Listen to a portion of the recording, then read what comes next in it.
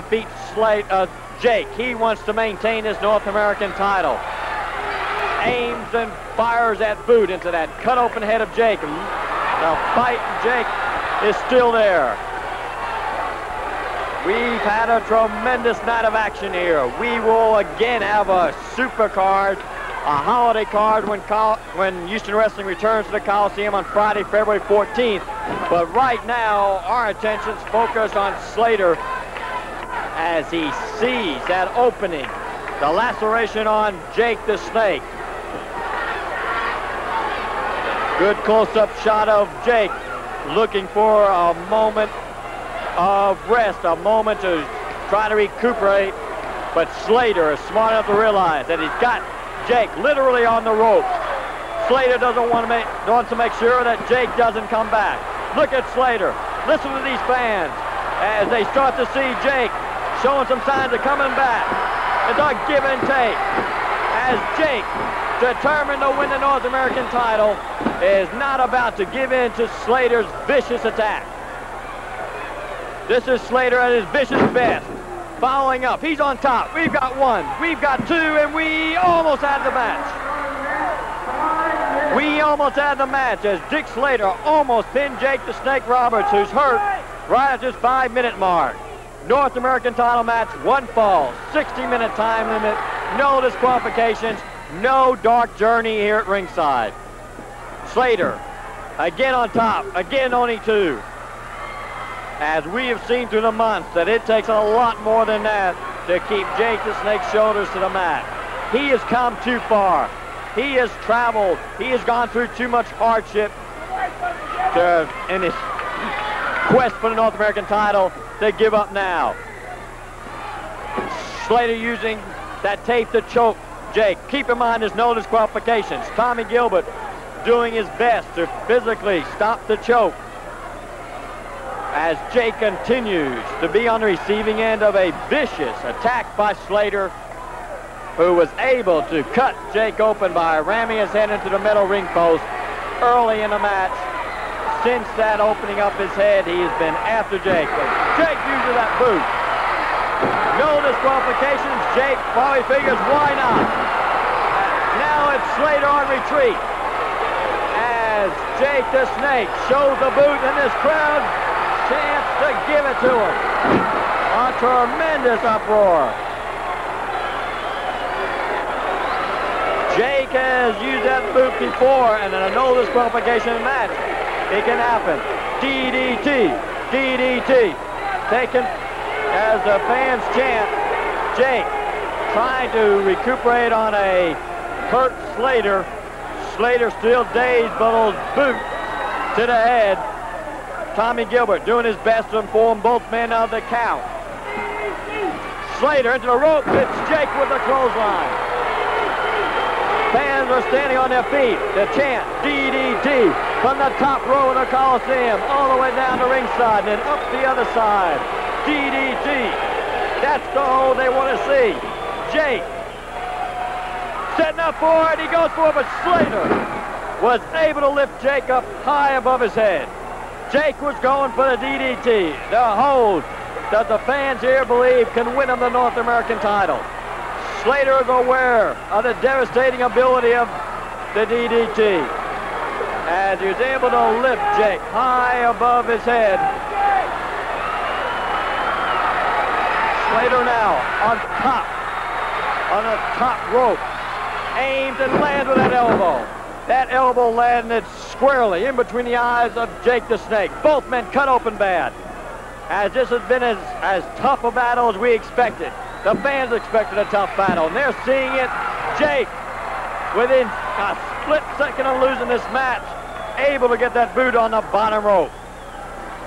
Referee Tommy Gilbert caught it just in time. Now the atomic drop by the Snake. As Slater thought he had the match. Prematurely, he thought he had the match. Jake now takes off his boot. Fans in the Coliseum are solidly behind him. They want to see an upset. They want to see our new North American heavyweight champion, Jake the Man, and the DDT landed. The DDT landed, and listen to this crowd. Jake's the top. We've got one. We've got two. We've got a new North American Heavyweight Champion. Jake the Snake has won the North American Heavyweight title. We have a new North American Heavyweight Champion. Jake the Snake has won the belt. He has defeated Dick Slater. And this crowd here in the Coliseum is going crazy. Jake the Snake won it with his DDT. The DDT landed. And Jake the Snake is a new North American Heavyweight Champion. Listen to this crowd. DDT. DDT. They love Jake the Snake, and they love what they just saw. Big upset. Jake the Snake, the new North American Heavyweight Champion. We'll be back with more Houston wrestling action in just one moment. You know, ladies and gentlemen, one of the most controversial situations that we have ever been faced with in the Mid-South is the current status of the North American Heavyweight title. The North American Heavyweight Championship belt is vacant at this time, and on Valentine's night at the Sam Houston Coliseum, the championship will be decided. For this match, the DDT will be legal. There will be no disqualifications, and if Dark Journey comes to the ring, she will be thoroughly searched. Of course, Jake the Snake Roberts with his DDT legal will go against Dick Slater, and we'll hear from Jake the Snake in a few moments, but right now let's hear this from Mr. Unpredictable. Go again, Jake Roberts. And I gotta laugh, and yet I gotta cry. First of all, right back in the no disqualification match, with a stipulation that Dark Journey is out with me, she's gotta be searched. Well, you've already DDT'd her, and you told everybody that you wouldn't use a DDT against Dick Slater, and that's the reason why I have got the title held up by law. There's laws in this land, Jake Roberts, and you want to try to learn about them. When you say one thing and do another, well, it doesn't go my way, Jake Roberts, but now, no disqualification. The title's been held up. The DDT's legal. Well, see, Jake Roberts, I know now where to look for the DDT. I didn't before because you said you weren't going to use it. But now, Jake Roberts, I've got my keen sense about your DDT, and you stay away from Journey, and me and you will settle this thing once and for all. Remember now, the DDT will be legal, and if Dark Journey comes to ringside, she's going to be searched. The man with the DDT, Jake the Snake Roberts, is really on a roll. And a lot of people think he deserves the Mid-South tag, the North American title. Let's hear this.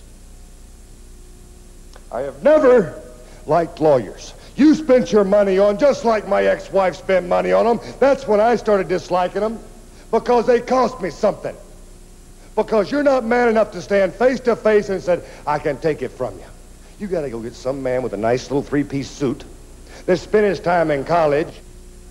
It's had the easy way out, and now you're taking the easy way out, Slater. Oh, yeah, you're right. I did say I wouldn't use the DDT if Journey wasn't there. She wasn't, and I did. So maybe I stand to be corrected, but not by a lawyer. Why don't you stand up and do it? The stipulation is this. When you look through all the bureaucratic crap, the stipulation is this. If she shows up at ringside, she's to be searched. I will use the DDT. And as far as last time goes, you know, a lot of people come to me and say, now, Snake, did you know it was her? Of course I did. And I'll do it again, Slater. Anything for the North American title.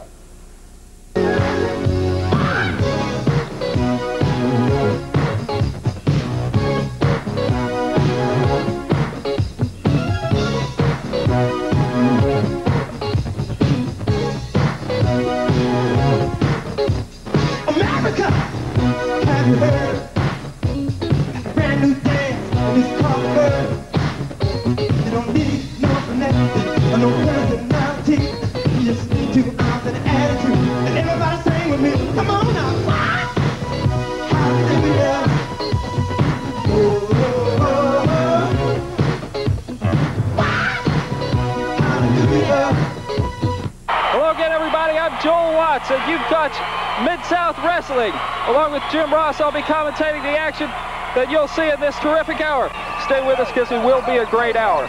just before the opening, you were watching scenes from Koko Ware's video, The Bird. We'll be seeing Koko Ware in action later on in this hour. Also, we'll see the Sheepherders. Buzz Sawyer goes against Al Perez in a special challenge match, and Jake the Snake Roberts will be putting the TV title on the line. Also, Dr. Death Steve Williams will be receiving a special award. And right now, at this time, let's go to Jim Ross, who's standing by in the ring to conduct a special interview.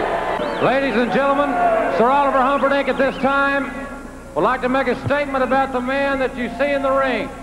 As you know, Jim Ross, and as everybody around the Mid-South knows, for the last 3 or 4 months I've had a lot of trouble here. Trouble with guys like Jake the Snake, Hacksaw Duggan, and the rest of them. I know the people are happy about it, but I'm not too happy about it. I've lost a lot of good men. They've fallen away along the wayside due to injuries and that. But scouring the earth, as I always do, for suitable people for the House of Humperdink, I've finally come up with what I'm calling the Great Equalizer. I've searched everywhere, and in the outreaches of Mongolia, I have found the gentleman you see with me today in the ring, Taras Bulba, the meanest, most devastating individual ever to come out of outer Mongolia. Now I know everybody has heard people say this guy's the toughest, that guy's the toughest, but you being an excellent judge of wrestling flesh, seeing everybody in the world at one time or another, I just wish that you would stay with me during this match at ringside. Be my guest. Take a look at this man, and then after the match is over, I'm going to ask you a couple questions as to whether or not this is the finest piece of wrestling talent anybody in the world has ever discovered. So I'm ready to unveil to the people of the Mid-South right now my newest sensation, Taras Bulba. And ladies and gentlemen, Taras Bulba's opponent in the blue corner at 240 pounds from Texarkana, Arkansas, please welcome Perry Jackson. This match, one fall with a 10-minute time limit. Your referee is Carl Fergie.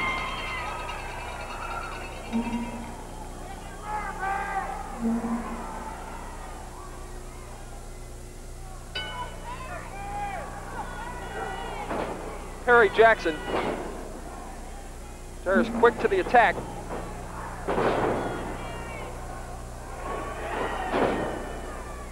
Taras Bulba, a man with a low center of gravity. Very stocky, powerful man.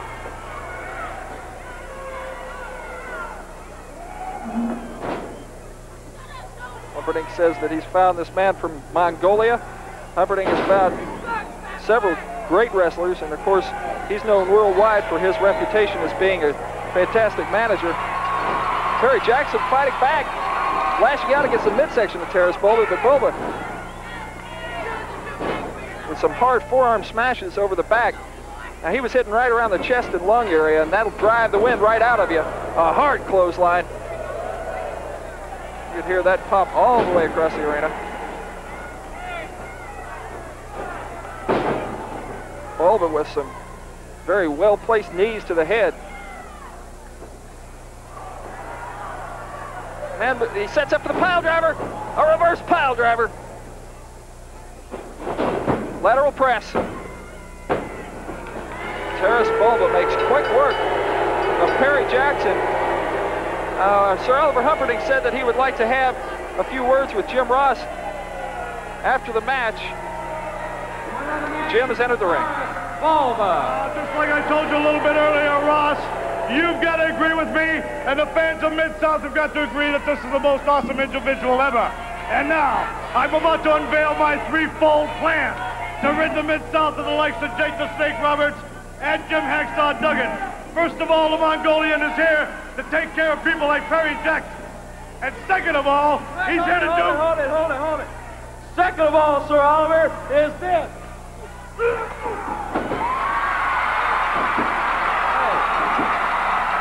I can't believe this. Taras Bulba has attacked Sir Oliver Humperdink. What's going on here? It looks like Eddie Gilbert is behind this. He's not doing anything to Humperdink. He sets with that reverse pile driver. 1 whole year. 1 whole year. He has waited.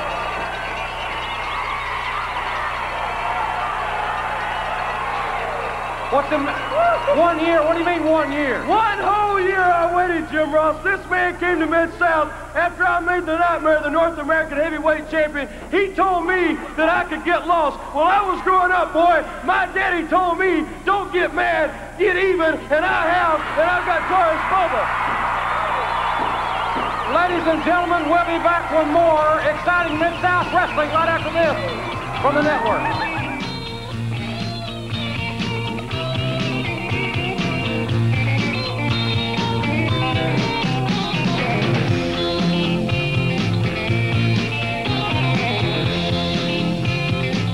Dick Slater, along with Dark Journey in the ring.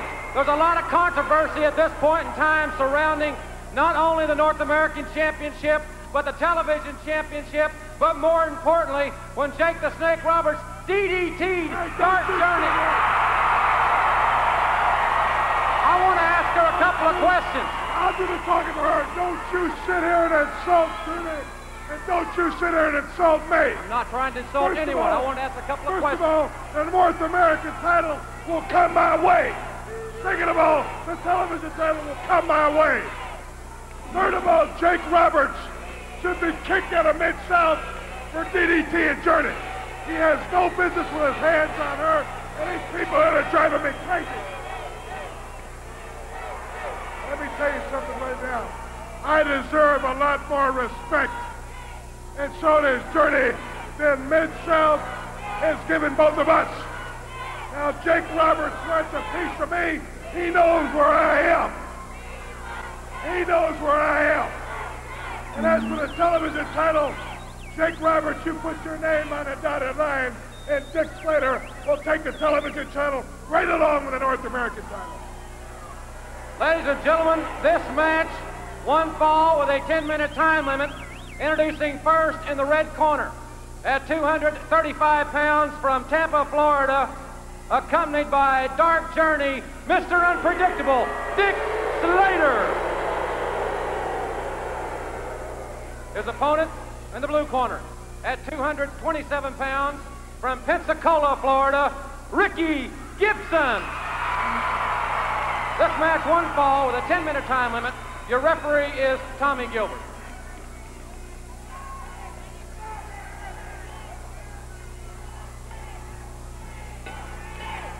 One fall with a 10-minute time limit. It's going to be a great match. Ricky Gibson against Dick Slater. Mr. Unpredictable ties up with Ricky Gibson.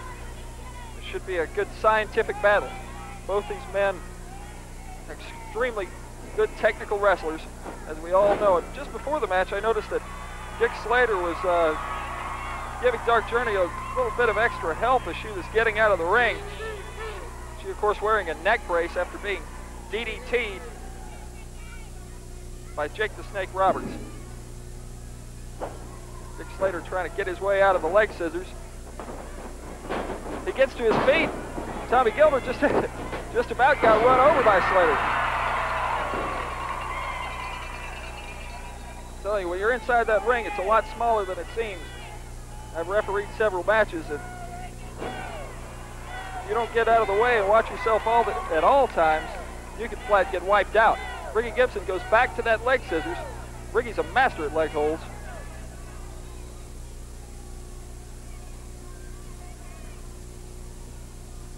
Slater trying to maneuver his way out of it. An attempt, but Ricky keeps it locked up. Ricky there, kind of a half pile driver type move, but I don't think that he quite had the distance to really get a lot of momentum into it. Slater breaks free, but Ricky Gibson's holding his head. This could be a disadvantageous position for Ricky. Slater with a headbutt. I've seen Slater use that move many times before successfully. That headbutt when he's in there tight. That's a good move. But Ricky Gibson reverses it and gets back into the leg scissors. Great move on Gibson's part. Stay with us, because coming up we've got Al Perez against Mad Dog Buzz Sawyer in a special challenge bout. Perez, of course, challenging Sawyer, and Sawyer is up to it. We saw him last week here on Mid-South after Al Perez was demonstrating his belly-to-back suplex on a dummy. Buzz Sawyer came out put his 2 cents in. Basically, they challenged one another right there, but Sawyer, using a little bit of discretion, left the ring right then and there. Also see Koko B, Ware and the Sheepherders, both of their debut here on Mid-South. Dick Slater with a reversal, and Ricky Gibson with a reversal. He goes back into the hammerlock. Now Gibson is showing us his strategy in this match here. He obviously has a game plan. He wants to keep Slater in tight and keep him tied up with a lot of holds, and frankly, I think that that's a fine strategy for Ricky to use against Dick Slater. Slater's a brawler. Armbar and twist. Slater's up to a base now. At this point, he could be mobile.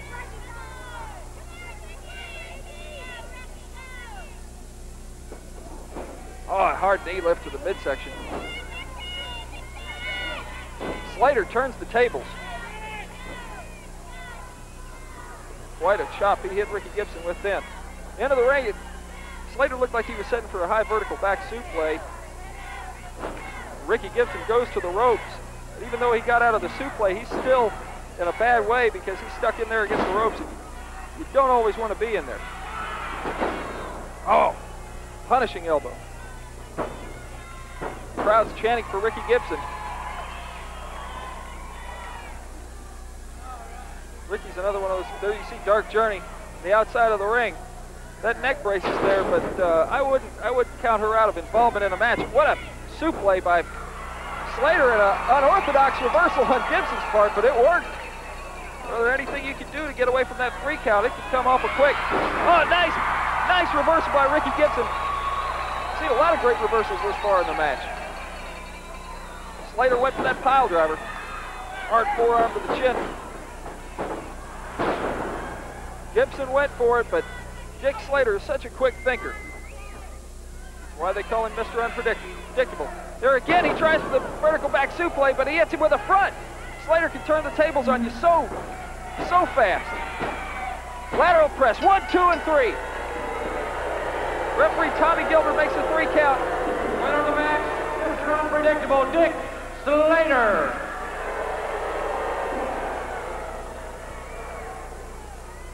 Dick Slater, the winner of the match. Coming up next, we're going to have Al Perez against Mad Dog Buzz Sawyer in a special challenge. We'll be back right after these words from the Mid-South Wrestling Network.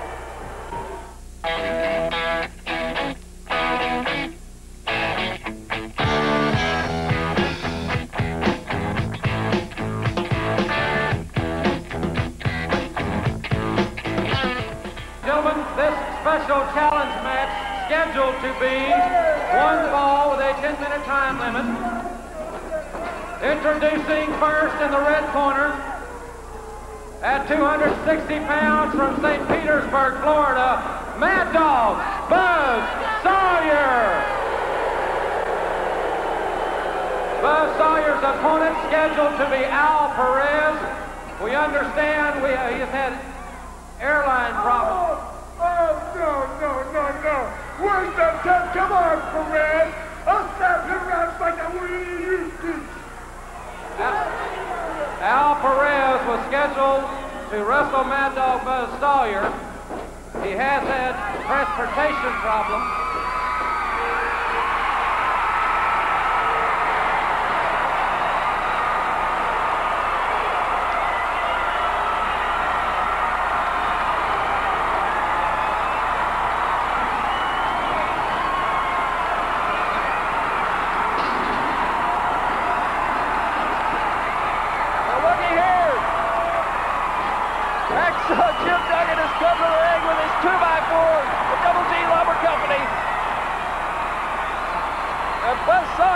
Is headed for high ground. Well, ladies and gentlemen, the special challenge match obviously is not going to take place. But let's welcome back Hacksaw Jim Duggan. Welcome back. Hey, Ross, let me tell you something. Let me tell you folks something. I took a little time, went to Japan, saw the world, and I'm over there, and I'm reading the wrestling magazine, and I see Buzz Sawyer out here barking around, that he run Hacksaw Jim Duggan out of his home, out of Mid-South. But let me tell you something, Sawyer. There's not a man on the face of this earth that's going to run me out of Mid-South, especially you. You come out here with your chain.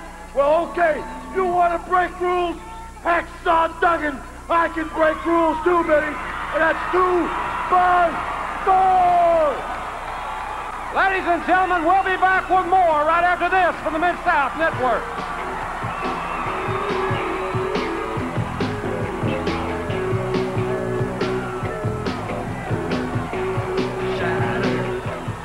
You know, Perez didn't have the guts. He didn't even show up. And what have I been doing? I've been beating myself with a chain. I've been getting ready for that 2 by 4 you're talking about. I want you to bring it because, yeah, that's right. I'm the mad dog. And I'm madder than you ever seen me or any human being watching me right now.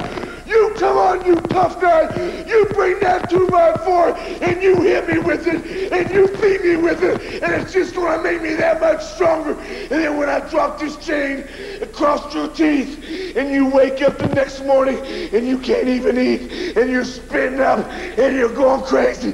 You're mine, Dugan. You're mine. I've gotten your kind of match with the old dog collar. I thought I had things going my way.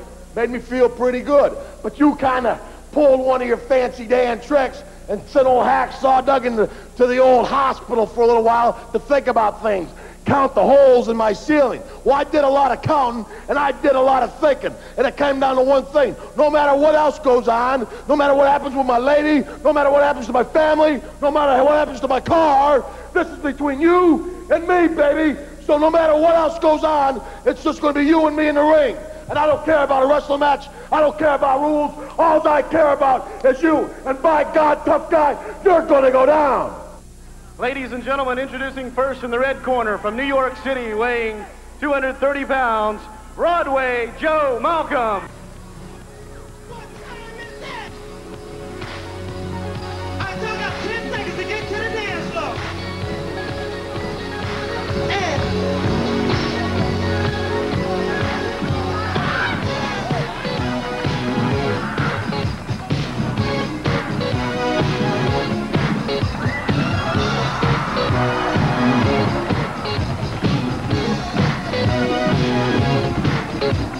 America! Have you heard? A brand new dance is called love. You don't need no connections or no personality. You just need to get out of the attitude. And everybody sing with me. Come on now. Hallelujah. Oh, oh, oh,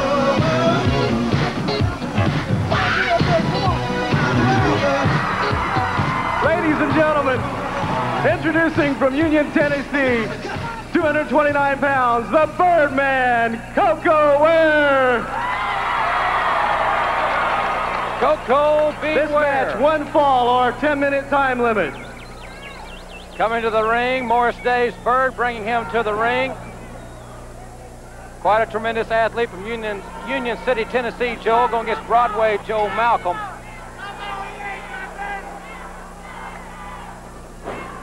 He is a great athlete, that's for sure. Arm drag. Koko doing the bird there.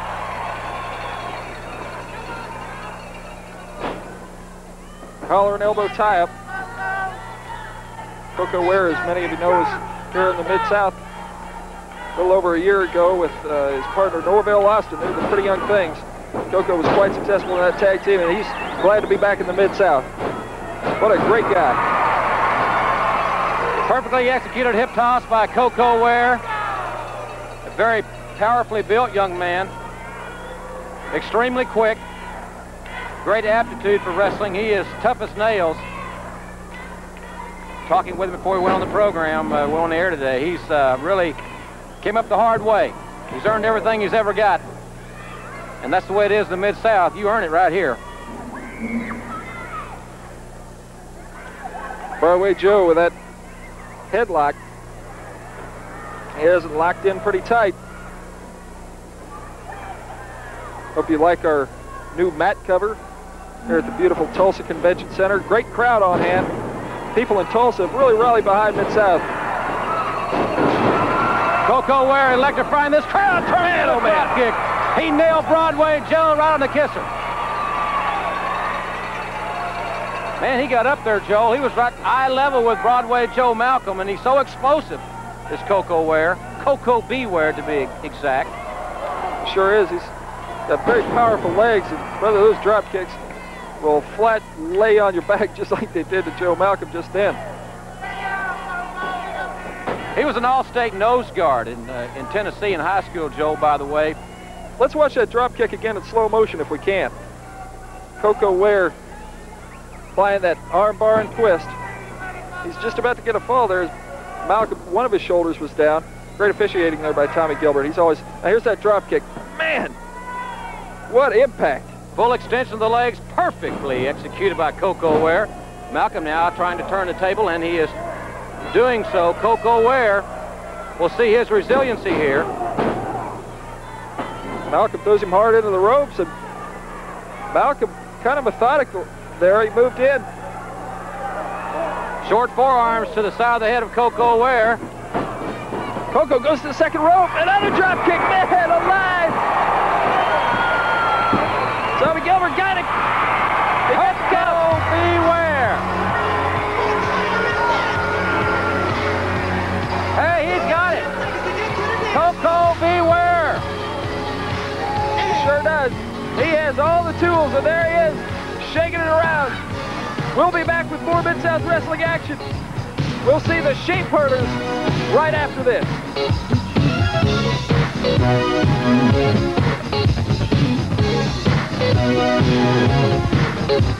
America! Have you heard? Ball in the blue corner. From Dallas, Texas, weighing 205 pounds, Steve Dahl. And from St. Petersburg, Florida, weighing 220 pounds, Brett Wayne Sawyer.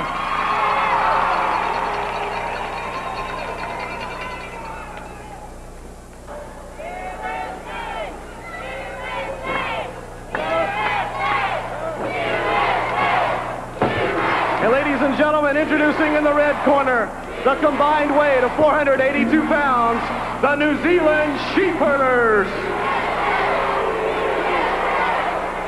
This match, one fall or 10-minute time limit.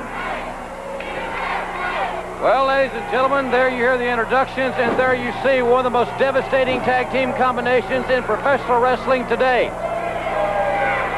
They have won championships in 28 countries. They have been fined and suspended as much as any tag team in wrestling history. The New Zealand Sheepherders, Luke Williams and Butch Miller. And Joe, this is our first opportunity to see them here in live action on Mid-South Wrestling. I'm looking forward to seeing this wrestling machine because I really feel that's indeed what they are. Well, they're world-renowned. They definitely have an international reputation, as you said, Jim, and they are going straight to the attack as they most usually do. Butch Miller really pounding Steve Dahl. You won't see a team any more methodical, any smoother as far as their teamwork is concerned than the New Zealand Sheepherders. Luke Williams in the ring now against Steve Dahl. These men have very little regard for their own bodies. They have absolutely none for their opponents. They ask no quarter and most certainly will give none. Well, they're at a good point in their athletic careers because they're veterans of the ring, but they still have maturity and enough strength on their side that they can compete with just about any tag team anywhere. And they're so punishing and vicious. Like you said, they have such a high threshold of pain, they seem to thrive on it. And Joe, one other thing, they have controlled Steve Dahl from the outset quite obviously, but they have kept him in the white and in the red. In other words, the mat covered their side of the ring for the balance of this contest. Steve Dahl has not entered the blue, his corner, since this match started. It's classic tag team strategy. And like I said before, these two men are veterans. They're going to take full advantage of every tactical strategy that they possibly can as they set Steve Dahl up for a double knee drop into the chest.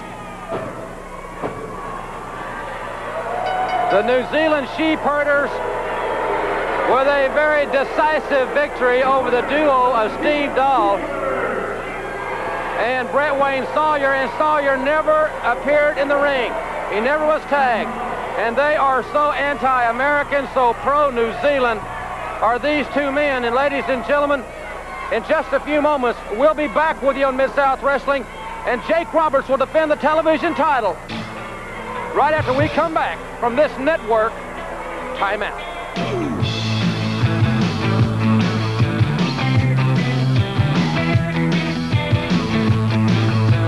You're looking at the toughest, roughest tag team the world has ever known. You're looking at the most traveled tag team the world has ever seen. 97 different countries, 97 different countries with matches, and left everybody in our way laying down the strike. And now we're in the Mid-South. We're going to carry on the same way. We're going to destroy all the opposition. We're going to knock them down like you knocked down brick walls. And the New Zealand Sheepherders are going after the titles. And whatever the New Zealand Sheepherders go after, the New Zealand Sheepherders get. Corner, first of all, from Havana, Cuba, weighing 240 pounds, Gustavo Mendoza.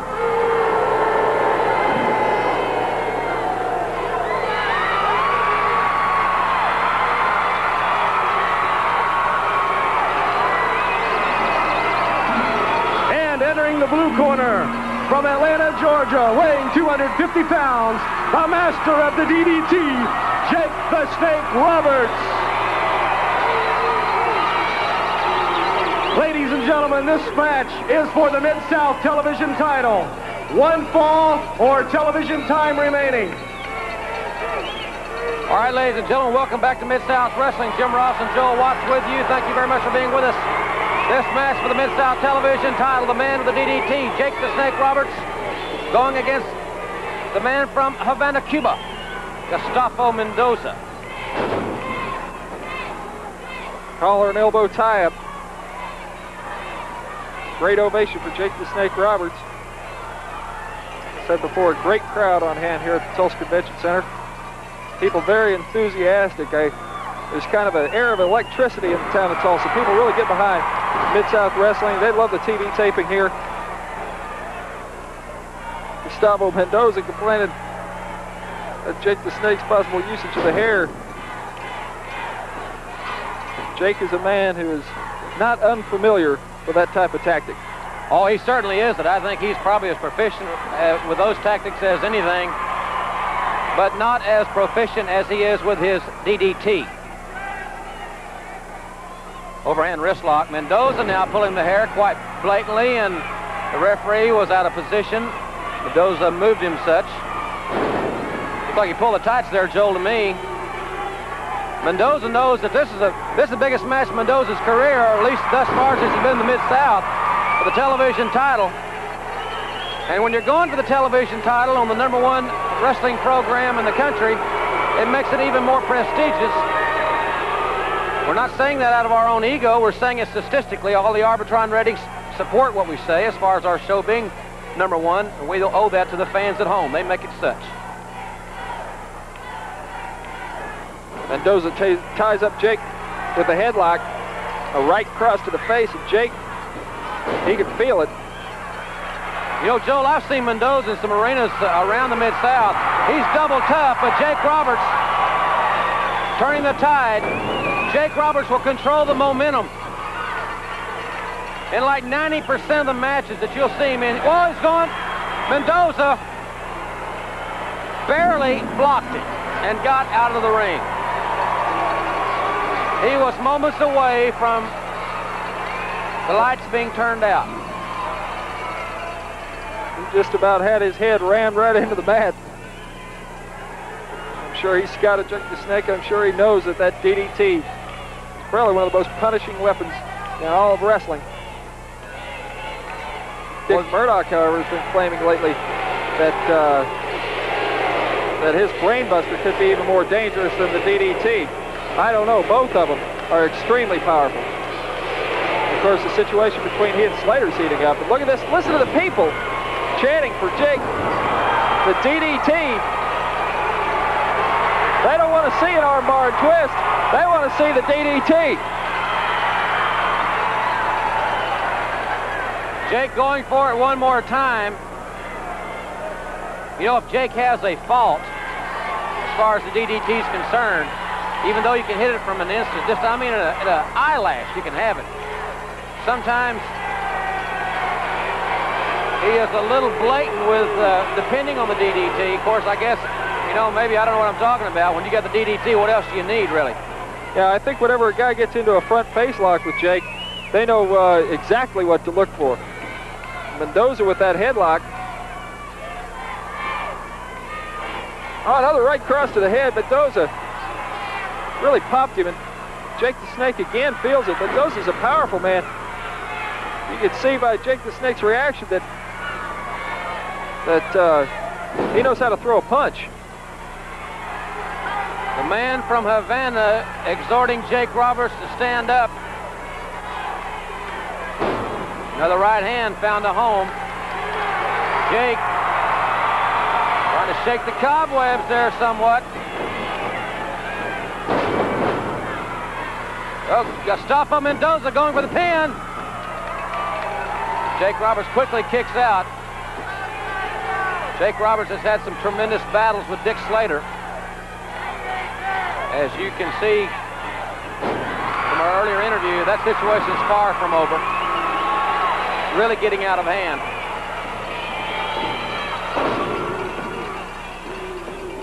Nice snap mare there, Joel, now with the rear chin lock. Jake Roberts, he really has the advantage over most athletes as far as his leverage is concerned.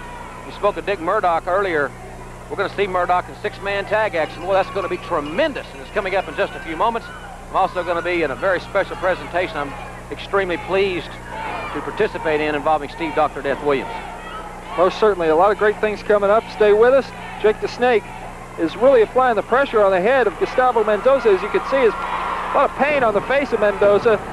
Jake, I guess, trying to wear down Mendoza, keep him on the mat. And, you know, even though Mendoza is laying down on his back in this instance, he's having to expend a lot of energy right now just to keep his shoulders up off the mat. Yeah, Jake is putting his left shoulder, using it as a pressure point as he executes the headlock there. Jake got up a little bit too high on him and lost his leverage there. That's something you won't see Jake the Snake do too often. Now you see him sinking his hips and his back down, putting the pressure on the spinal column of Mendoza. But Mendoza gets up to a base, and Jake the Snake takes him back into a hammerlock. Oh man, that elbow really found a home. Jake, I think in that instance, should have tried to keep Mendoza down on the mat. But of course, Jake can't execute his DDT unless he gets Mendoza up from the base. So, you know, maybe Jake had a game plan in mind. Here we go! Oh man! Oh, he really nailed it. He got him. He knocked him head over heels, and listen to this crowd. Jake the Snake getting a little bit cocky there. You better get that lateral press. Oh yeah! Jake the Snake with the DDT and the victory. Look at this crowd. I'll tell you, Joel, he might have needed to get into a hurry, but I think he could have went out and got in a box of popcorn and come back and covered the guy. He had him planted. He sure did. And Mendoza is still not moving around too gingerly. There's a young wrestling fan, a tremendous crowd here in Tulsa, Oklahoma. There you see the man with the DDT. Dick Slater, beware. And ladies and gentlemen, we've got one of the greatest six-man tag matches in the history of television. We'll have it for you in just a few moments, right after this, from the exciting Mid-South Wrestling Network.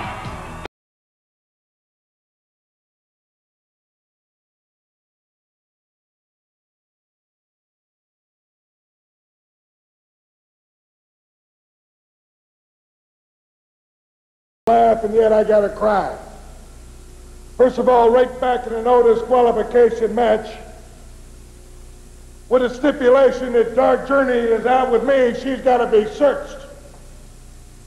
Well, you've already DDT'd her, and you told everybody that you wouldn't use a DDT against Dick Slater, and that's the reason why I have got the title held up by law. There's laws in this land, Jake Roberts, and you ought to try to learn about them. When you say one thing and do another, Well, it doesn't go my way, Jake Roberts, but now, no disqualification. The title's been held up. The DDT's legal. Well, see, Jake Roberts, I know now where to look for the DDT. I didn't before because you said you weren't going to use it. But now, Jake Roberts, I've got my keen sense about your DDT, and you stay away from Journey, and me and you will settle this thing once and for all. Like lawyers. You spent your money on, just like my ex-wife spent money on them. That's when I started disliking them, because they cost me something.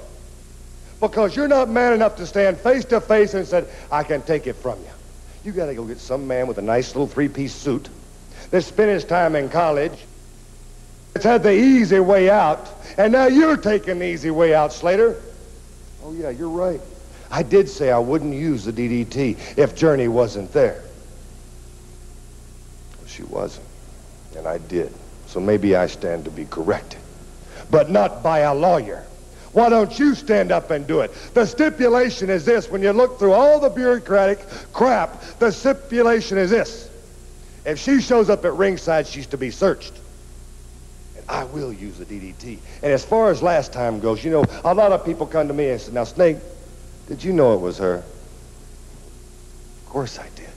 And I'll do it again, Slater. Anything for the North American title. Man Tag Team War. One fall for a 60-minute time limit. Your referee, Carl Fergie. To my right, this team consists of Mad Dog Buzz Sawyer, the Superstar, and Captain Redneck Dick Murdoch.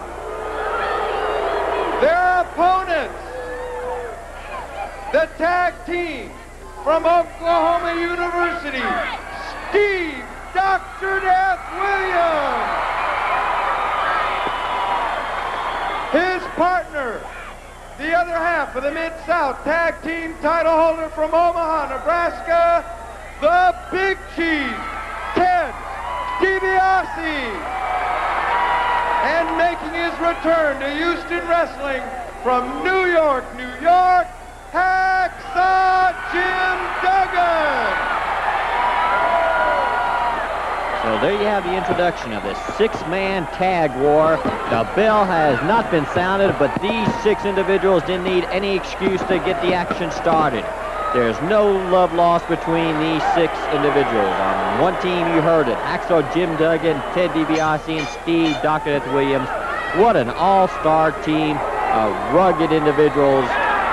And on the other side, Bo, you've got Mad Dog Buzz Sawyer, Dick Murdoch, and the Superstars. You may be able to make some arguments on the sanity of that team that you see in your picture, but one argument you're going to lose if you argue that they aren't tough and rugged and dangerous, because they have proven through their years in professional wrestling that they can literally destroy opponents as well as beat them. But Hacksaw Jim Duggan and Buzz Sawyer, they've got a feud running, and they don't need any excuse to start picking up where they left off last time. And Buzz Sawyer went to the wrong corner. DiBiase didn't hit him, but Dr. Death sure did, as the Mad Dog crawls back as Captain Redneck Dick Murdoch from Waxahachie, Texas.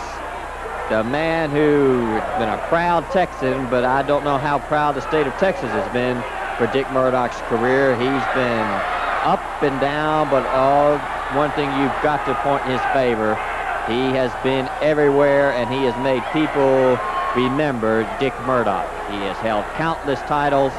He has main evented throughout the world.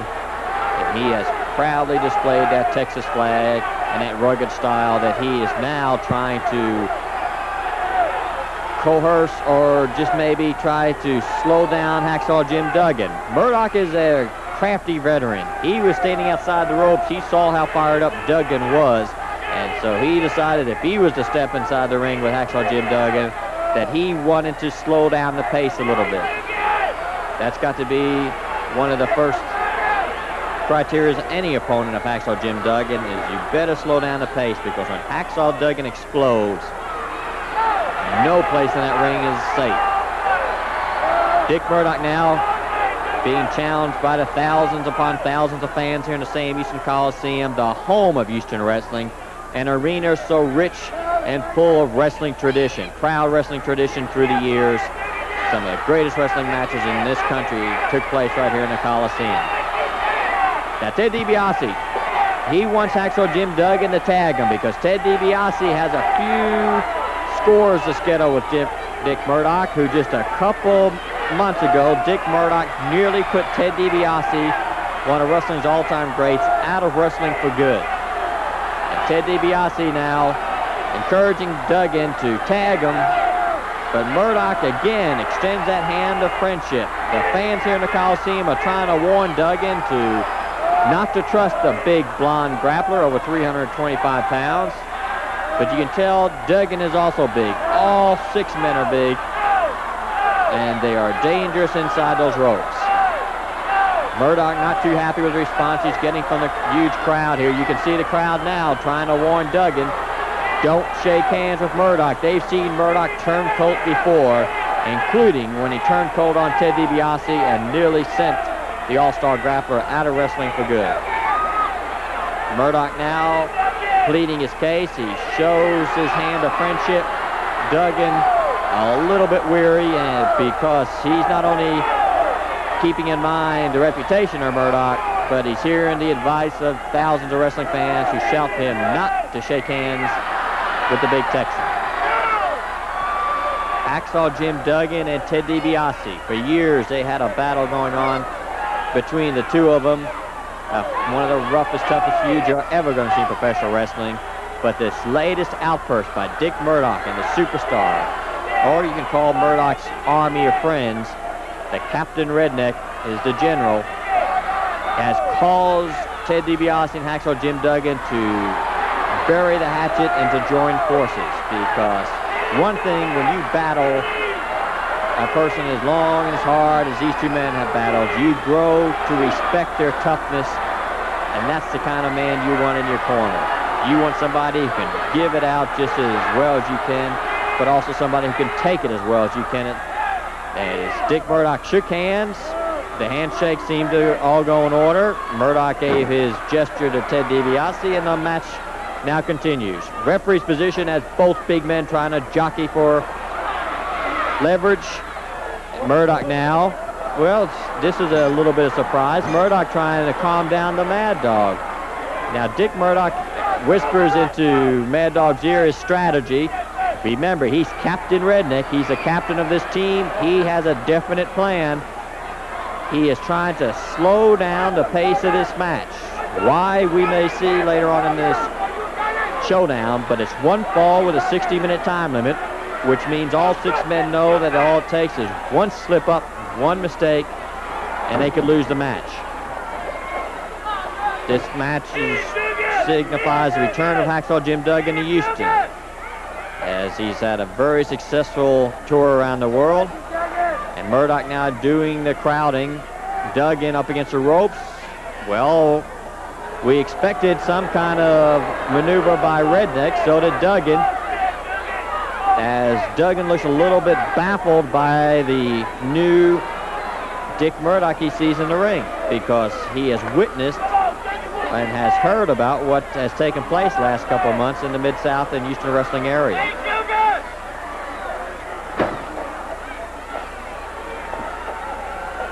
Now it's Duggan, who has been crowded into turnbuckle again. Again, Dick Murdoch. This time Murdoch went for what we expected the other times. He couldn't trick Duggan. Duggan kept his guard up as Dick Murdoch went for that big roundhouse right of his. Duggan was able to block it and use that forearm. So the strategy by Murdoch didn't work. Here comes the Mad Dog. Well, you can see one of the reasons why he is called the Mad Dog. That is not a nickname that he hasn't earned by wrestling fans and wrestlers alike. But a guillotine drop with that elbow by Duggan. And another one, as the Mad Dog is one of the toughest individuals you're ever going to see. I've seen him take punishment and refuse to stay down. But that time, that clothesline, a maneuver that Duggan used to be penalized for in the NFL when he played for the Atlanta Falcons and also played for the SMU Mustangs. in professional wrestling, much to his delight. He has found it's a move that he can use. So Murdoch now DiBiase. And DiBiase's being held by the Superstar. Now Dr. Death coming to the aid of DiBiase.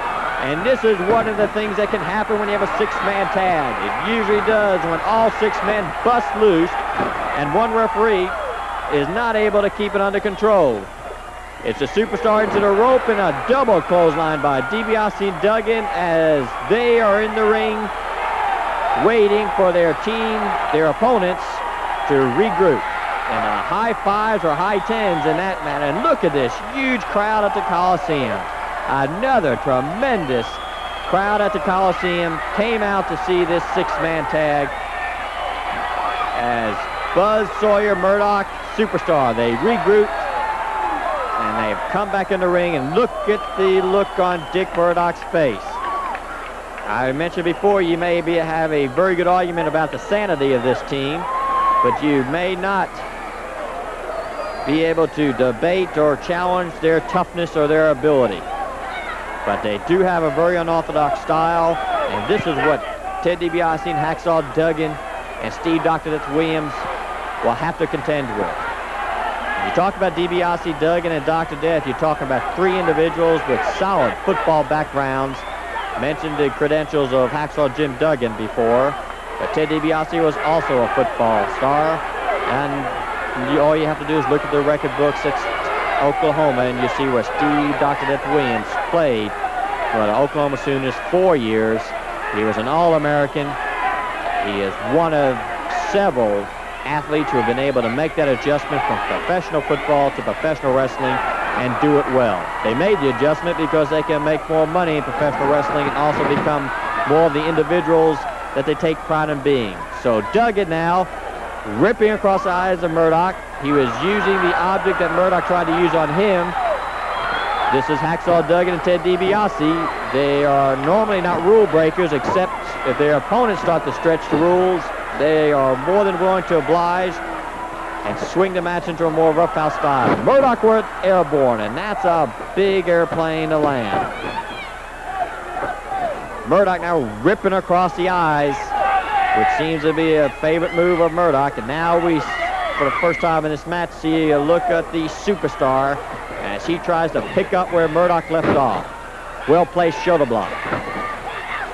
DiBiase setting him up, and he caught him. He caught the Superstar coming off that rope, uses momentum to send him flying, and now Dr. Death is in the ring as the teamwork and the football ability of both men well displayed. Buzz Sawyer comes running in. Buzz Sawyer finds that they're waiting for him as DiBiase and Dr. Death now set up Dick Murdoch. Again, those two football shoulder tackles sends Murdoch toppling into the ropes. So the team of Dick Murdoch, Mad Dog Buzz Sawyer, and the Superstar finding the going extremely tough in this match. A six-man tag war with a 1 hour time limit. One fall. As Murdoch coming back up on the apron, we've got Steve Dr. Williams with a side headlock on the Superstar. They are the two legal men in the ring. Dr. Death coming at you as you saw the Superstar trying to go for that move. Dr. Death couldn't stop his momentum, but was able to slow it down enough to stay on top of the Superstar. Fergie down for one, but that's all because Dr. Death is just too big a man to keep down in that tight maneuver. The Superstar realized it as he comes back now trying to find a different way out of that side headlock. Not too often in professional wrestling you see a six-man tag war because it's a dangerous match for wrestlers to engage in because it's a hard match to keep under control, as we're watching Paul Fergie doing a good job of it. But you saw the Mad Dog high in the air. Look at Dr. Death now. That's a 250-pound plus wrestler that Dr. Death is military pressing over his head. Not just once, and a second time. And now he sends him crashing to the mat with that crotch hold and slam. A super demonstration of the raw strength of Steve Dr. Death Williams to be able to catch the Mad Dog and military press him over his head, not just once but twice, before he sent the Mad Dog crashing to the mat. a strong upper body. Dr. Death has lost a few pounds since coming out of the football ranks. He felt that if he can trim down, he can use more of his natural speed and ability, because he does have that speed and quickness. He's one of those gifted athletes that has power, ability, coordination, quickness, all those ingredients spell for a top-notch wrestler, which Dr. Death is, because right now, Steve Dr. Death Williams and Ted DiBiase are the current Mid-South Tag Team title holders. They are a popular team, a team that has quickly gone to the top of the wrestling tag team wars and has stayed on top. Mad Dog showing some of his ability to move around the ring, but that time DiBiase ready. Cross body block. It was that kick by Murdoch that sent DiBiase off, and it's also those kicks that are keeping Ted DiBiase down long enough for the superstar. But Hacksaw Jim Duggan, who doesn't mind coming into the ring to try to serve justice. We've got Murdoch using DiBiase's head against the ring. We've got the superstar and DiBiase in the ring. They are the two official combatants at this time. Driving elbow as the superstar showing why he was selected by Captain Redneck to be in his team. A drop across that top steel cable. Those are rubber-coated steel cables. When you can snap your opponent across the top, you can punish him.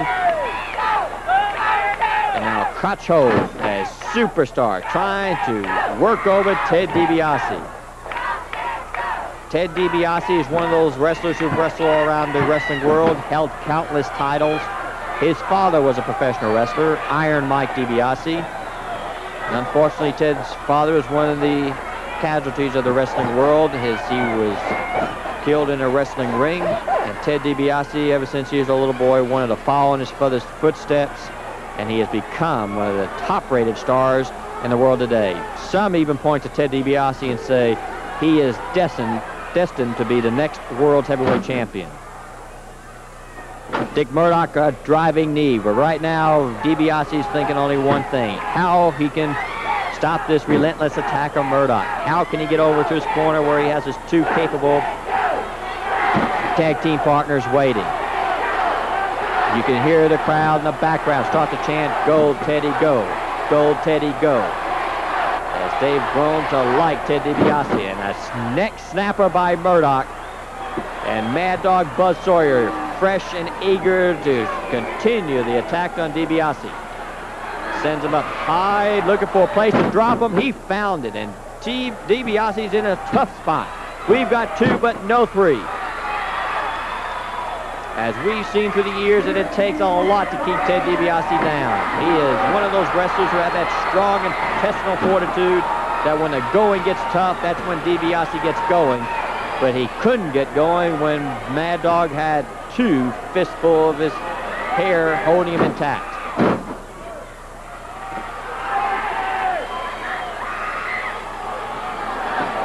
DiBiase now caught in that front headlock. You could see him starting to drive inch by inch towards his corner. He's got Duggan waiting. He's got Steve Dr. Death waiting to tag into the ring if he can get over there.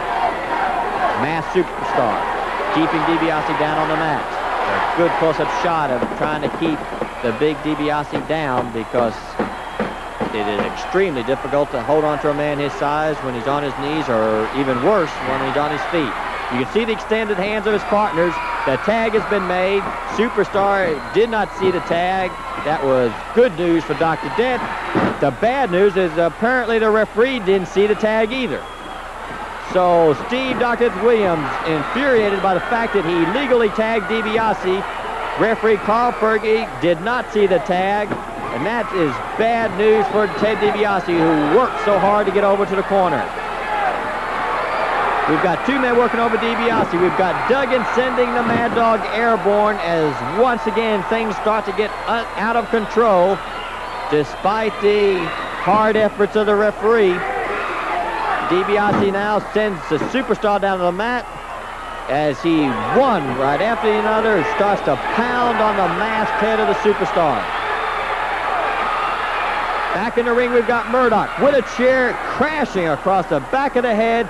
The referee now calling for the bell. Dick Murdoch using that steel, that metal chair, And now Duggan taking up a page of the book out of Dick Murdoch's book as he decides that maybe if they want to introduce a chair, you better not introduce a chair in the ring while Hacksaw Jim Duggan's around, because Hacksaw Jim Duggan knows exactly what to do with that chair in his hand. The bell has sounded, and here's the official verdict of the match.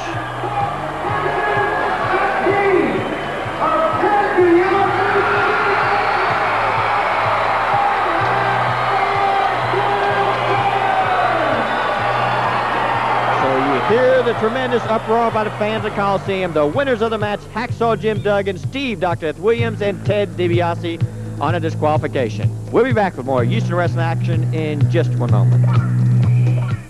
And Doc, you have been lucky. You've held on to the Mid-South Tag Team titles for a little while. You know, you think you're the cock of the walk. You think you're the big shots. Well, you're nothing, because I've got the man right here, the masked superstar, the world known. And DiBiase and Doc, I don't have to tell you about me. I don't have the people out here don't have to tell you about me. They know Dick Murdoch. They know that I don't back up from one human being in the world today. So polish up those titles, get them ready. Because there ain't gonna be no disqualification. We're coming out to take the belts. We're taking out to become Mid-South Tag Team Champions, and I'll guarantee you one thing. You're gonna be in for a rude awakening. Because DiBiase and Doc, you're great athletes, you're great competitors. But we, and I said we, are just that much better. The top. Everybody's gunning for you. So you know what we have to do to protect these belts. Anything and everything we got to do, Doc, and everybody in Mid-South, including you, Murdoch, and Superstar, know that this team's capable of doing it. Murdoch, you've taken enough from me. You tried to take my career away from me, and now you want to take my bread and butter away from me, the Mid-South Tag Team titles, where you're looking at the team of 1986. You know, Murdoch, you cost me a lot, but you taught me a lot, too. I've got pride in myself again. I've got the support of the people again, and we are the Mid-South Tag Team titles. Anything and everything it takes, Murdoch, I'll do to keep these belts. You taught me a lot, Murdoch. Remember that when you step in that ring and face this team. Men, death came to Gino Hernandez. Wrestling fans were shocked at the sudden end to one of the brightest careers in the game. His friends were saddened by an irreplaceable loss of a vibrant young spirit. To his mother and sister, it was a tragedy of indescribable magnitude. Gino started his wrestling career here in Houston within days of his 18th birthday. But that was not the beginning. It was the continuation of a dream that had obsessed him since the death of his stepfather following a match in Tokyo, Japan. It took a lot of hard work to increase his weight and strength to the level he wanted them. But when experience and sweat combined, he received the worldwide recognition he had well earned. But more than that, Gino had a way of attracting friends. He had a way of using his God-given talents to reach out and touch those who had not been blessed. He will be remembered as a fine young athlete who had won many honors. But perhaps the greatest accolade will come from those who recall that he helped them just by a word or a touch, or perhaps just by being Gino. It's difficult, very difficult, to say goodbye to a friend in public. For each of us, grief is a private emotion. What words cannot say, we have put into an expression in video, prepared here in the studios of Channel 39 by Ed Worthington. And we play it on this program because Gino appeared here so many hundreds of times.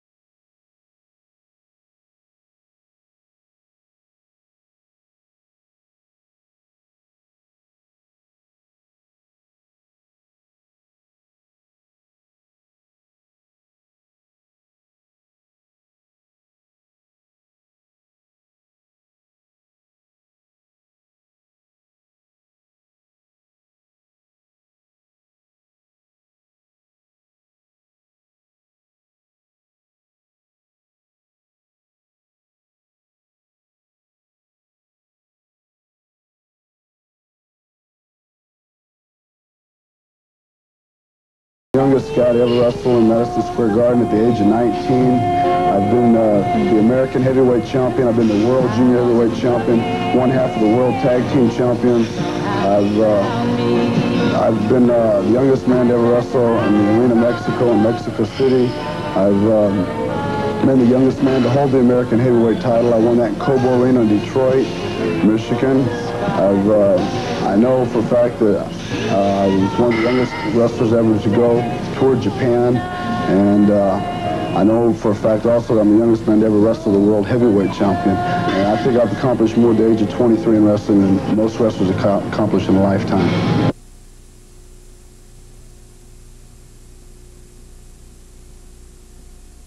Showdown between Terry Taylor and Hot Stuff Eddie Gilbert. It's Hot Stuff Eddie Gilbert on top, but only for the 2 count as Terry Taylor quickly kicks out. And in your background, you saw a quick glimpse of Sir Oliver Humperdink, the controversial manager of Eddie Hot Stuff Gilbert, as Gilbert now slaps on a reverse chin lock, trying to keep Taylor down on the mat. Roughly 10 minutes have gone by. Your referee for this match is Carl Fergie. My name is Peter Burkholtz. And in this match, Terry Taylor was tested by Gilbert, who you've got to make sure you don't sell short, because Eddie Gilbert has a good, basic, scientific wrestling background. In fact, many believe that it's his association with Sir Oliver Humperdink that has turned him in the wrong direction, but that remains to be seen. Taylor now coming up to his toes as he works his way to increase the leverage, now in Japanese arm lock, but Gilbert making sure that his manager distracted Carl Fergie long enough, used that long blonde hair of Taylor to bring him back to the mat. Now Terry Taylor will be one of the 24 top stars who will see action this Friday night at the Coliseum on that giant holiday bonanza to celebrate Valentine's Day at the Coliseum.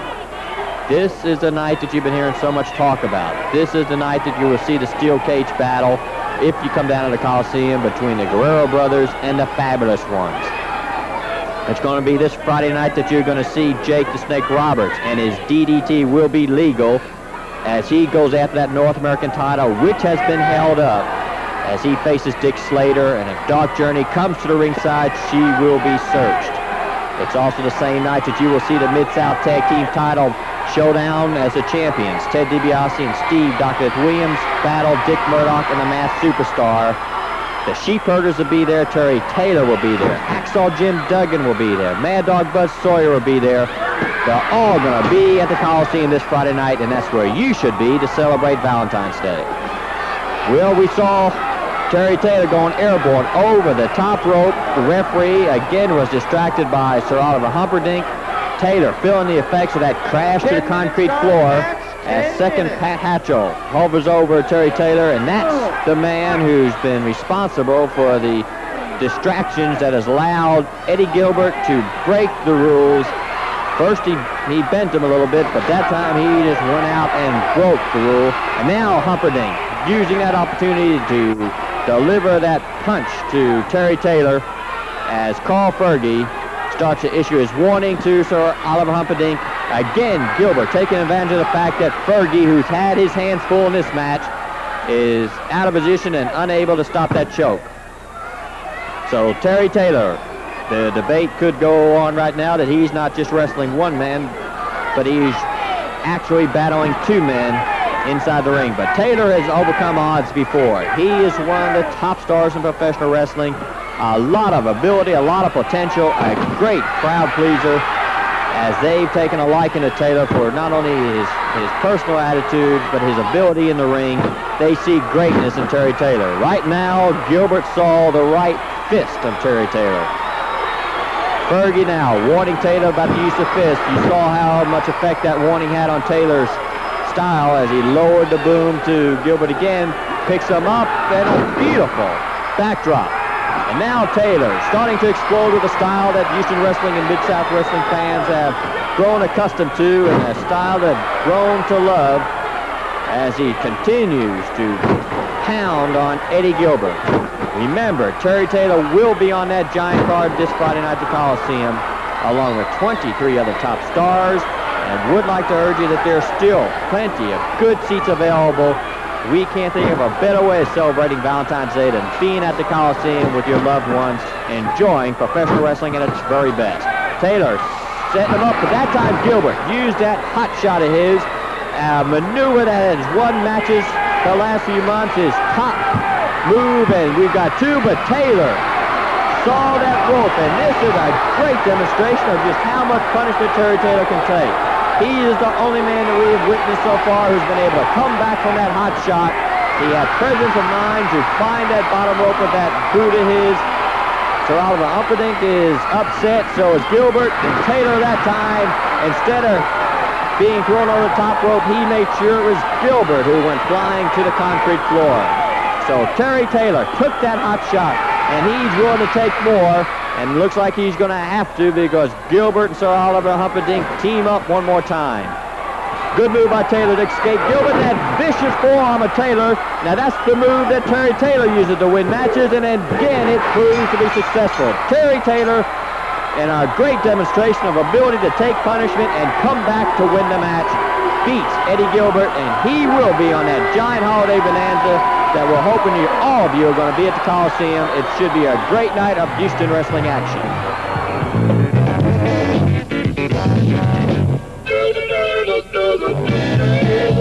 Because we're going to do it for you one more time. Now, Chavo was totally embarrassed by the yellow paint that was put all over his body to the fact that he is going to do his talking in the ring and in the cage. He said, make sure to let you know that. Another thing, too, fabulous ones. If you think that this steel cage is not hard, just feel it. If you don't think it's going to be all the way around us, you won't be able to run away from us like you did in the Mexican death match. This time, it's going to be our game in the cage as well as your game, because this goes both ways.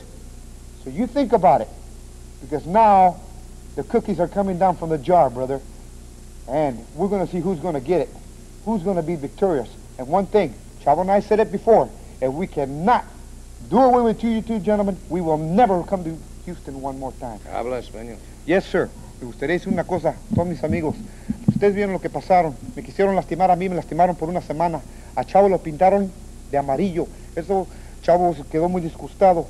Me dijo, Héctor, nosotros vamos a hablar en la jaula. Habla por la gente, por nosotros. Entonces yo le digo, amigos, como dicen, de tal astilla, tal palo, y de tal cuero será de cualquier correa. Pero lo que va a pasar va a ser que una cosa va a ser una cosa.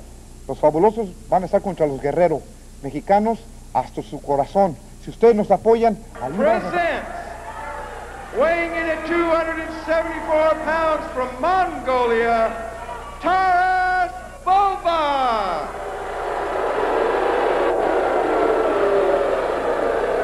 His opponent, weighing in at 237 pounds from Tampa, Florida, Al Perez.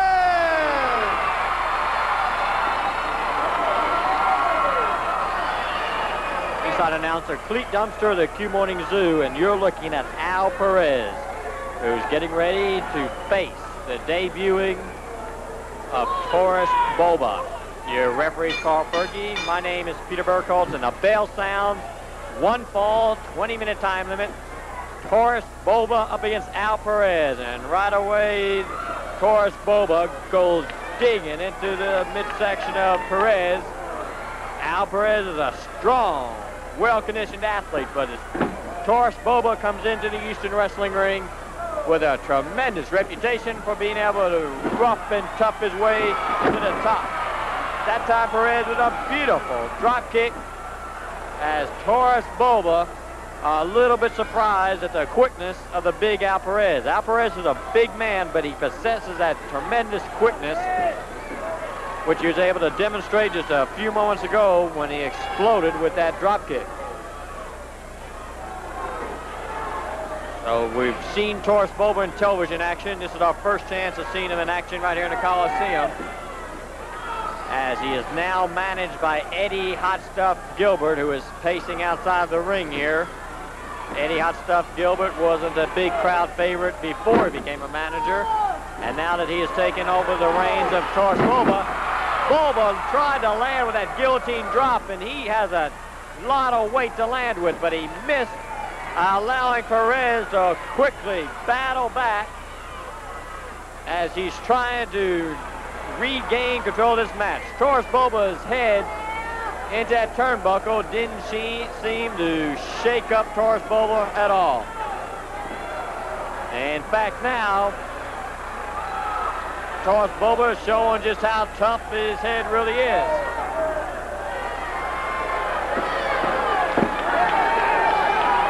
So as Taurus Bulba continues to stalk Al Perez, Eddie Hot Stuff Gilbert, shouting out advice. And as Perez throws a good forearm. But as we've seen in the past few weeks, Taurus Bulba is a man who can take a lot of punishment. He's an unorthodox wrestler. This time, that sometimes spells trouble for his opponents. Another driving boot, as we've seen very few wrestling holds by Bulba. What we have seen is a man who likes to step inside the ropes and mix it up. Quick reminder that Houston Wrestling does return to the same Houston Coliseum on Friday night, February 28th.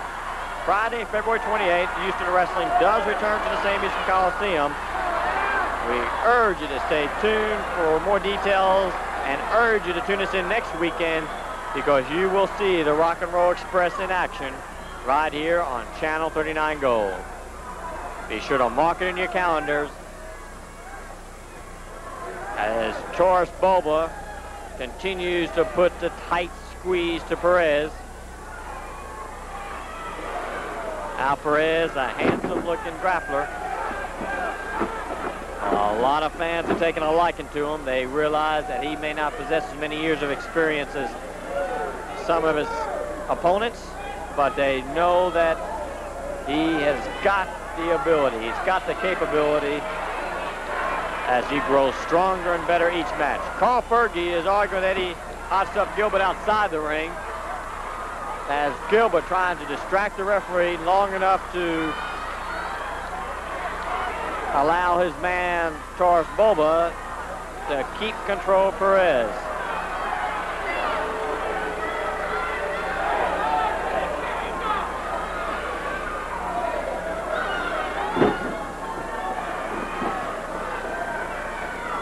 Bulba setting up Perez, misses with that elbow. Al Perez comes across with a flying body tackle as he got high in the air, and that's exactly how you've got to get Taurus Bulba down on the mat. He went high in the air, sending Taurus Bulba to the mat. Now we're seeing the Al Perez we're accustomed to seeing as he becomes fired up in a vicious, devastating forearm. Bulba caught that forearm, and he's back up. Stated before, his reputation states that he can take punishment, and he's clearly showing that. We saw it on our side. Eddie Hot Stuff Gilbert jerked Perez, and he went to the ropes. And Taurus Bulba knows what to do now. He sees Perez down on the mat. We've got a match. We've got a winner. Taurus Bulba, clearly with the help of his manager, Eddie Hot Stuff Gilbert. So a very unpopular and controversial victory for Taurus Bulba and his manager, Eddie Hot Stuff Gilbert. We'll be back for more Houston Wrestling action in just one moment.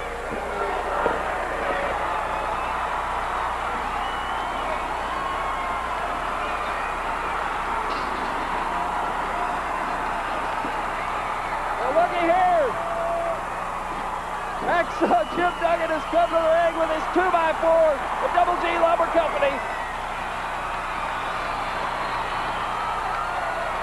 Hello again, everybody. I'm Joel Watts, and you've touched Mid-South Wrestling. Along with Jim Ross, I'll be commentating the action that you'll see in this terrific hour. You'll see the New Zealand Sheepherders. You'll see Taurus Bulba, Terry Taylor, Jake the Snake Roberts. You'll hear a great announcement from the Superdome just before the opening. You're watching scenes from last week as HACKSAW Jim Duggan made his return to the Mid-South.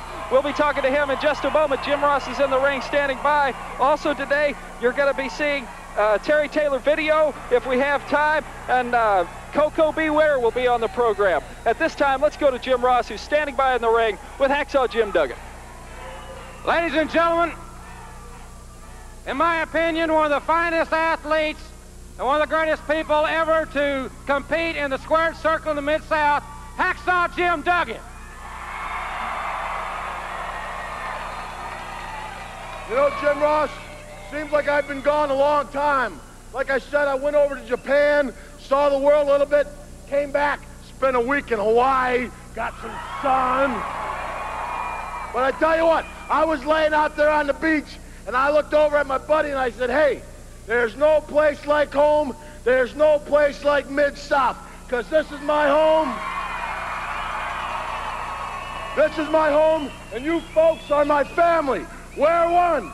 And like I told Buzz Sawyer, I'm going to tell Dick Murdoch, I'm going to knock on Dick Slater's head, and I'm going to say it again. There's not a man on the face of this earth that's going to run Jim Duggan out of Mid-South. Because one, because as long as there's blood in my heart and air in my lungs, I'll fight Sawyer, Slater, Murdoch. Ask anybody. Ask any one of these folks, and they'll tell you, Hacksaw Jim Duggan has come home. And ladies and gentlemen, let's go back to Joel Watts. Koko Ware is going to be on this exciting program today, and now let's take a look at his video, The Bird by Morris Day.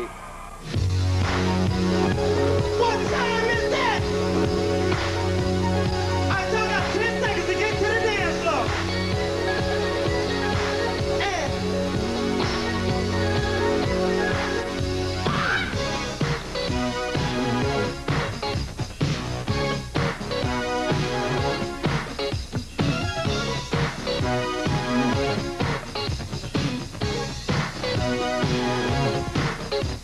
America, have you heard? A brand new dance, and it's called the Bird. You don't need no finesse or no personality. You just need to out an attitude. And everybody sing with me. Come on now. Hallelujah. Oh, oh, oh, oh. Hallelujah. Oh, oh, oh, oh. America, have you heard? A brand new dance, and it's called the Bird. You don't need no finesse or no personality. You just need to out an attitude. And everybody sing with me. Come on now. Hallelujah. Oh, oh, oh, oh. Hallelujah. Oh, oh, oh, oh. Brothers, don't be cool. Women like sometimes when you act fool. Sisters, don't be shy. Let your body get loose. You ain't too fast to fly. Come on now. Hallelujah. Oh, oh, oh, oh. Y'all sing it with me. Go like this. Hallelujah. Oh, oh, oh, oh. That great video on Koko Ware. It's called The Bird, and we're going to see Koko B. Ware in action right after this. Hallelujah. Oh, oh, oh, oh. Brothers, don't be cool. Women like sometimes when you act fool. And with his 2x4 as Duggan continues his exploding feud with Buzz Sawyer. I'm patrolling, Peter. I'm walking back and forth with my 2x4, and I want to knock on Buzz Sawyer's head and put him on notice. Sawyer, no matter where you are, no matter where you go, you stick your mangy nose in another match. I don't care if it's Dr. Death, if it's Ted DiBiase, if it's Jake the Snake, who's ever wrestling. If you stick your nose in their match, look on behind your shoulder, baby. Listen to the crowd, and they're going to tell you, Hacksaw Jim Duggan, Duggan's Lumber Company, the Double G Lumber Company, 2x4 is going to be coming up behind you. See, we got to finish this, Pete. It's been going on in Houston wrestling for too long. You and me, Sawyer. So, okay, hey, go ahead. Bring that dog collar chain with you to the ring anytime you want. Just remember one thing, tough guy. 2 by 4. Hacksaw Jim Duggan, as he's going to be on the huge card Friday, February 28th, Sam Houston Coliseum. Michigan, weighing 260 pounds, Rob Ricksteiner.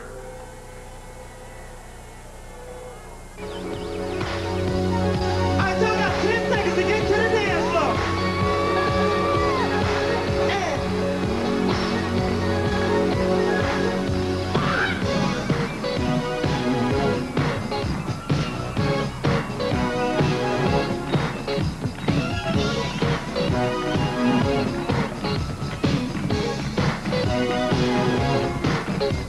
America, have you heard? Brand new dance on this conquer. You don't need no connection or no personality. You just need to get out of the attitude. And everybody sing with me. Come on now. Hallelujah. Oh, oh, oh, oh. Hallelujah. Oh, oh, oh, oh. America, have you heard? Brand new dance on this conquer. You don't need no connection or no personality. You just need to get out of the attitude. And everybody sing with me. Come on now. Hallelujah. Oh, oh, oh, oh. Hallelujah. Oh, oh, oh, oh. Brothers, don't be cool. And ladies and gentlemen, I'm ready. From Union City, Tennessee, at 229 pounds, the Birdman, Koko Ware. This match, 1 fall or 10-minute time limit. Well, he's got everybody dancing and jumping. Morris Day's the Bird brings Koko B. Ware. And his opponents had better beware. No, well, I started to say no pun intended, but Joel, this young man is really electrifying. His opponent is a double tough young man, the Big Ten champion from the University of Michigan, Rob Ricksteiner. This should be a great test for Koko Ware as Rob Ricksteiner.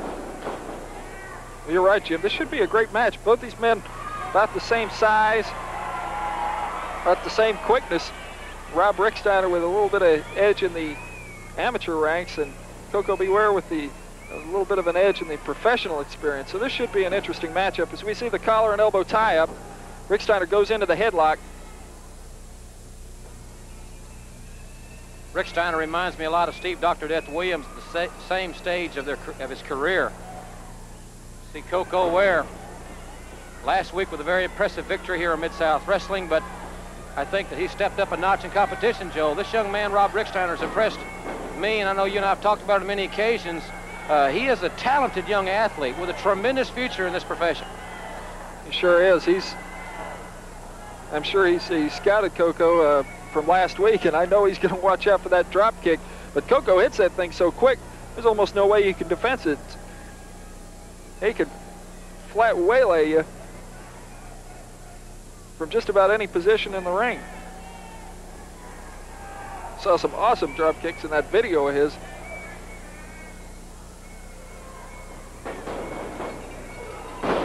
Ricksteiner with a football-like tackle. Koko Ware. Well, that's... Ricksteiner's not going to sprain his ankle landing on his head. That's for darn sure, I'll tell you. Koko Ware is explosive from any position. Sure is. He's quick. I think Rob Ricksteiner is trying to rearrange his strategy here. Koko comes out. The fans are so solidly behind him. He's got the momentum before the bell even rings. Crowd was dancing in the aisles. He's got a great personality, and with the size of this crowd, it's kind of easy to get pumped up. Similar to the 6 men in basketball, the home court advantage is definitely Koko's on this particular occasion. It certainly is. As Koko Ware ties up that leg, He has Rick Steiner in a lot of pain, I'm sure. He's putting a lot of pressure on that knee joint, and that's the one area that every athlete fears. It's the one part of the body. Some people, a lot of medical folks have said that the knee, it was really not meant for athletics. No matter how strong you get, it's hard to strengthen up that knee, and those ligaments in there are certainly a point of attack if you're really seriously trying to keep an opponent at bay. It's Koko Ware and Rob Ricksteiner. They're jockeying for possession. Koko shows he can use some psychological tactics, but in a different kind of way. Koko, Deep hip toss there, Joel. Really got his hips in there, and that was what made it so quick, was the leverage that Koko had as he shot his hips through and across perpendicular to Rob Ricksteiner's. Ricksteiner really hit the mat hard. That's one of the strongest points of the body, Jim, is the hips. Ricksteiner is really trying to manhandle Koko Ware in the corner of the ring. He hadn't been able to out-wrestle him so far, so he's going to the back alley tactics, using the ropes there. Referee Carl Fergie doing his best, but those are a couple of big bulls in the ring. I'm sure it's tough to break them up. All you can do is try and count them out. Ricksteiner raking the feet across the forehead of Koko Ware. Body slam. He's gaining some momentum on Koko. Certainly is. Ricksteiner from Michigan is a very strong young man. And right there is evidence of that as he's holding Koko Ware. Oh, he tossed Koko down to the mat.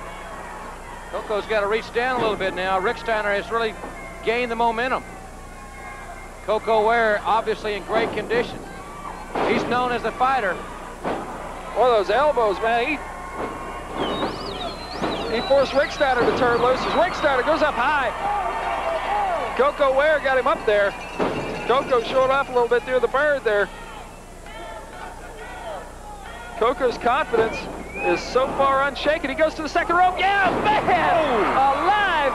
Man! He just about decapitated Rob Ricksteiner as he gets a lateral press and a 3 count. Now we see the bird. Let's take a look at that in slow motion again if we can. Oh, what a drop kick. That was devastating. As we listen to Morris Day's The Bird. Everybody's dancing but Rob Ricksteiner. Rob Ricksteiner He's going to set this one out. Flat. He's going to set this one out, Joel. It's Koko Ware. Electrifies this tremendous crowd. Watch this. Jim, I think that says it all. He just flat connected with that one. Ladies and gentlemen, we'll be back with more exciting Mid-South Wrestling after this word for the Mid-South Wrestling Network. Brand new dance, and it's called the bird. You don't need no finesse, or no personality. You just need 2 arms and an attitude. And everybody sing with me. Come on. Out there, and he is looking great. He is riding high, and he will be here on Friday, February 28th on that huge card that we'll be talking about so much next weekend. You know, I'm looking forward to it. I want to say hello, how you doing? I want to say hello to the fans right here in Houston, Texas. You know, Houston is one of the greatest, outstanding wrestling place that you ever want to wrestle. You know, they have the great wrestlers come in here. I mean, I don't care where you go in the whole United States, but when you come to Houston, you ask them, and you're looking for the best right here in Houston, Texas. I'm just glad to be a part of it, you know what I mean? And I just want to just say that I will be, what match is that now? What time, what date is that? Friday, February 28th. Well, Friday, February the 28th, I'm going to be looking forward to seeing all of my soul sisters and brothers out there, because we're going to get down, because I love to dance. You know, I'm dancing with this song with Morris Day doing the bird, and I'm telling you, I'm going to be dancing all over this Coliseum. So if you're sitting at home, you don't have nothing to do, come on out to the Coliseum, because we're going to have a good time right here in Houston, Texas, and I guarantee you, and I can't wait.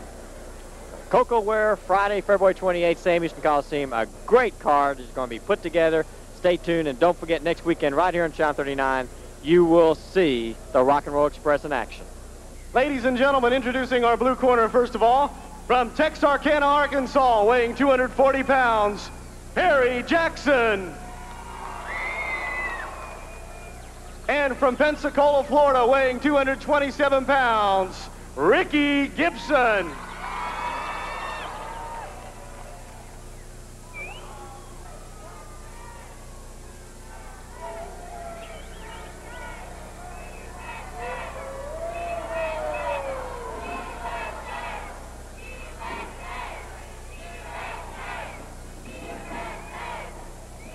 And introducing in the red corner, the combined weight of 482 pounds, the New Zealand Sheepherders. This match, 1 fall or 10-minute time limit. Well, ladies and gentlemen, there you see the devastating New Zealand Sheepherders saluting the New Zealand flag, pledging their allegiance to their country, to which I have no problem.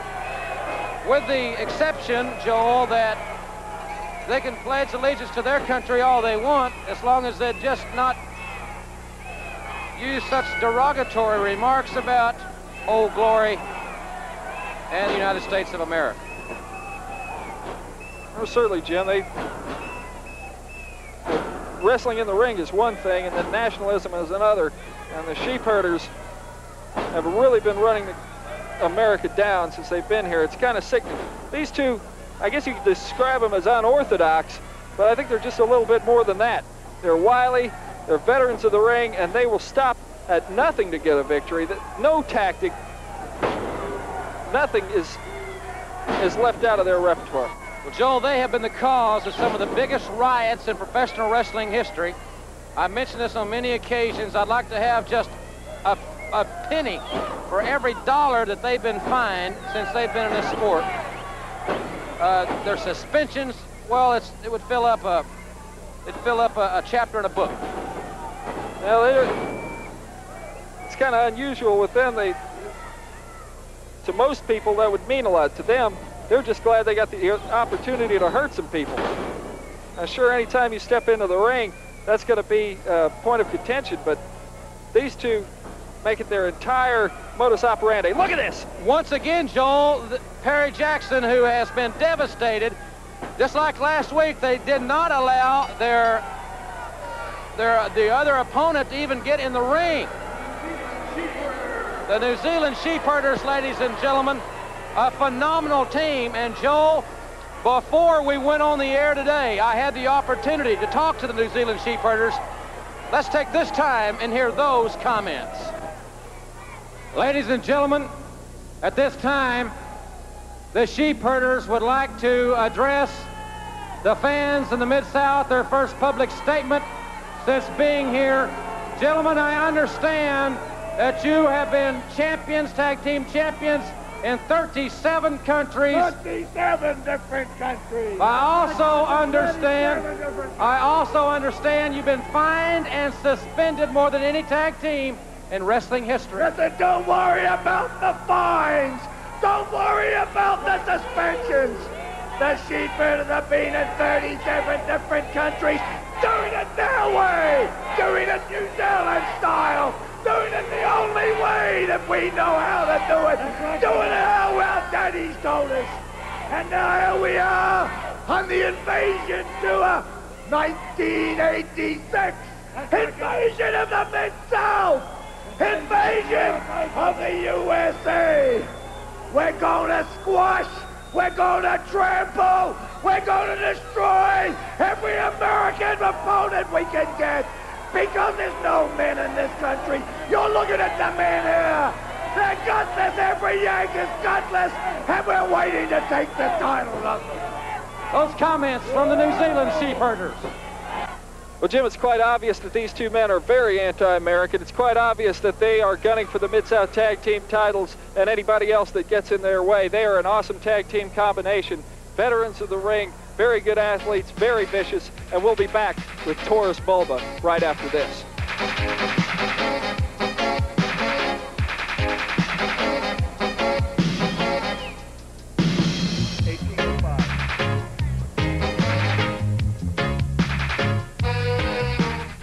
Wrestling returns to the Sam Houston Coliseum. One of the superstars on that card, Mad Dog Buzz Sawyer. I have to warn you because Hacksaw Jim Duggan was out here warning you that wherever you go, you better look behind you. Well, you know, it's just like all the typical Texans here. They're all full of it up to here. When it comes right down to it in the middle of the ring, hey, I was standing back here minding my own business, getting ready for the match. I looked out, here it is Valentine's Day, and what a favor, what a present. They had Dugan down beating the daylights out of him. So being the nice Samaritan that I am, I'm kind of happy about all this. I can tell. I came out there and I took my chain the way they did you all back 100 years ago, and I started beating him like the dog he is. And I'm going to keep on beating him and keep on beating him. And you know he's talking about finding me in an alley or finding me outside of Houston here, anywhere in the country. Well, listen to me. When I was this big, I grew up being the tough guy. And I'm still the tough guy in Texas. And any man walking the face of this green earth who thinks he can handle the Mad Dog, I'm real easy to find. You stupid people can chant Dugan all you want, but we know who #1 tough guy is, and that's Mad Dog Buzz Sawyer. So Mad Dog Buzz Sawyer will be here Friday, February 28th. Stay tuned next weekend for all the details of that huge card. One match already signed. The Guerreros will battle the Fabulous Ones inside the steel cage. Eddie Gilbert made quite an impression, along with Terrace Bulba on Sir Oliver Humperdink, and shocked the Mid-South television audience. Let's go back in time 1 week to pick up the action. And now, I'm about to unveil my threefold plan to rid the Mid-South of the likes of Jake the Snake Roberts and Jim Hacksaw Duggan. First of all, the Mongolian is here to take care of people like Perry Jackson. And second of all, he's here to do... Hold it. Second of all, Sir Oliver, is this.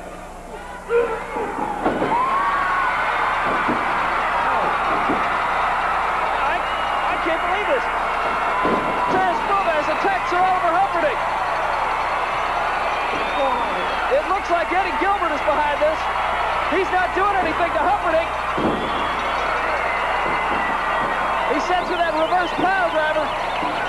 1 whole year. 1 whole year. He is waited.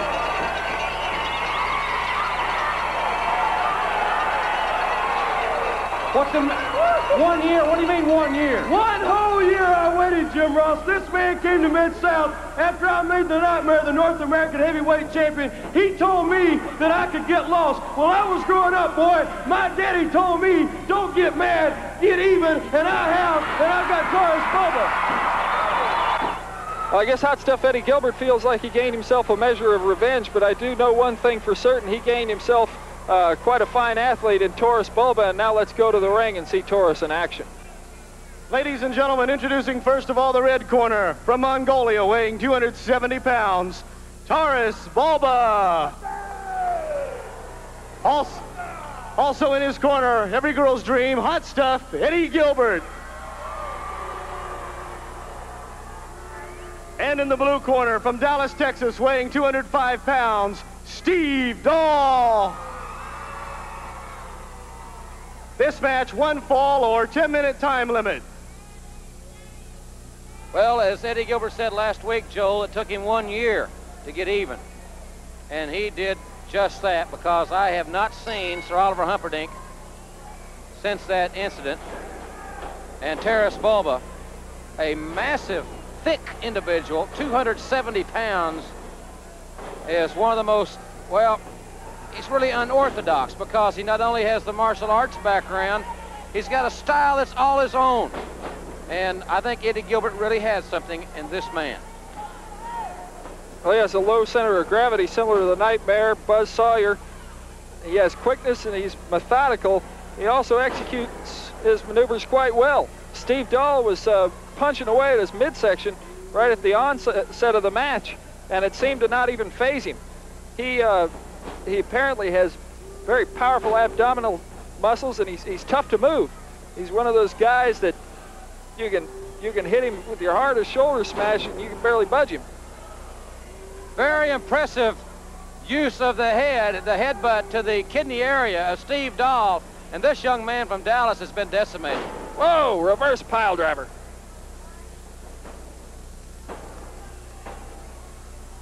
Terrence Bulba, ladies and gentlemen, with a reverse pile driver. And this man is quite an athlete, as we see Hot Stuff Eddie Gilbert, the controversial Hot Stuff, and we'll be back. Well, ladies and gentlemen. Well, at this time, let's take a look again at that pile driver, Terrence Bulba. tremendous pressure. And that head you just seen, you saw Steve Dahl's head just snap as Bulba really planted him. And ladies and gentlemen, we'll be back with Jake the Snake Roberts, a man with a DDT, right after this.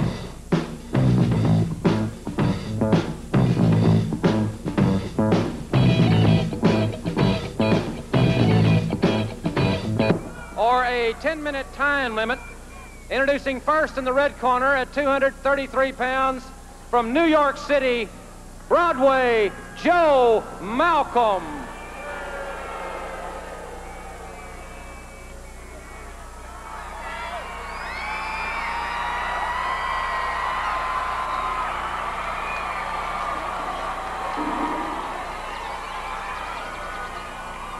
And now entering the ring at 252 pounds from Atlanta, Georgia, the current Mid-South television champion, the man with the DDT, Jake the Snake Roberts. Your referee for this event is Tommy Gilbert. Ladies and gentlemen, we'll hold it right here as Mr. Unpredictable Dick Slater, along with Dark Journey, making their way to the ring. Hold it. Hold it. Hey, you come here. I got one thing to say to you, Jake Roberts. Out of all the things that's happened to me and Jake Roberts, I got one thing to say. Why don't we take you and me? We'll put Journey on the line. We'll put the North American title on the line. We'll put your TV title up. We'll put it all on the line. You against me, and I don't care if you're the DDT or not. Oh, man. I didn't come in here to fight you now, Jake Roberts. I come in here to you to tell me. You tell me that you want me. You have got a very short memory. You have got a very short memory. Art, hold it now. You might have DDT'd her, but you go ahead and DDT me. Hey, wait a minute. Now you got your major point.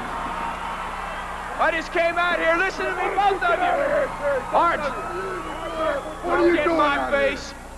Both of you guys, your personal little war got the whole title picture sewn up.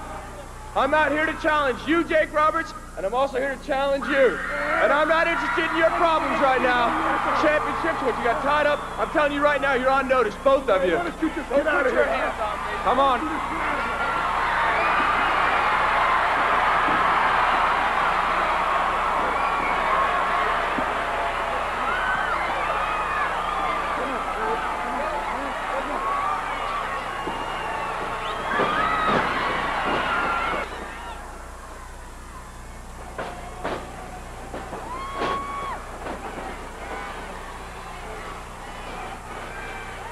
Really trying to get some momentum. He saw a victory in his grasp, but Jake the Snake is turning the tables. He's a double tough competitor.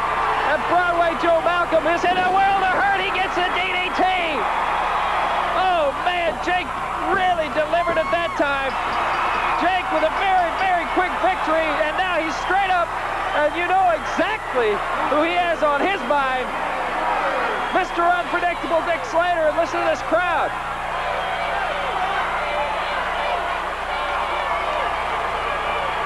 Jake the Snake Roberts, the TV champion. And we'll be back in just a moment with the masked superstar in action against Brett Wayne Sawyer. Stay with us.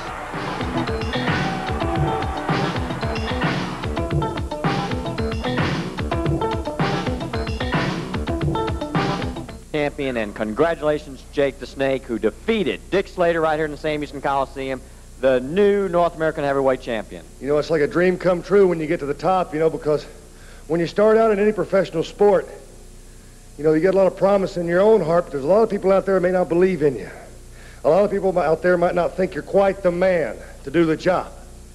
Well, you know something? I came into Houston Valentine's Day, and I felt like I was ready. And then some guy brings me a newspaper clipping. Ken Hoffman, TV editor. You know, sometimes it's better to keep your mouth shut and thought a fool than to speak up and tell everybody what you are. Because, my man, you inspired me. I want to thank you for that. Because whenever I read this, I sure bet that Jake Roberts was not going to be North American champion. You told people to go out and bet their ranch, didn't you? Well, Ken, any of those ranchers that come knocking on my door, my man, I'll send them to you. Because the real people of Houston know what kind of man I am. And I'm the kind of man that does it my own way. You know, a lot of people have said to me, Jake, we know how you are. There have been a lot of people walk beside me and think they knew who I was. But the whole time, they were walking by a stranger. Because nobody knows me like I do. And all I can say right now is I'm the happiest man on earth. It's like I said, a dream come true. It's a goal I've had in my mind a long time. And for those that stood behind me and believed in me, good luck. For the rest of you, I really don't care what you think. Jake the Snake Roberts, a new North American heavyweight champion, defeated Dick Slater. The crowd went crazy. He did it. He knew he could. The new North American heavyweight champion, Jake the Snake Roberts. Ladies and gentlemen, introducing in the red corner, from parts unknown, weighing 270 pounds, the Masked Superstar. Also in his corner, Captain Redneck, Dick Murdoch.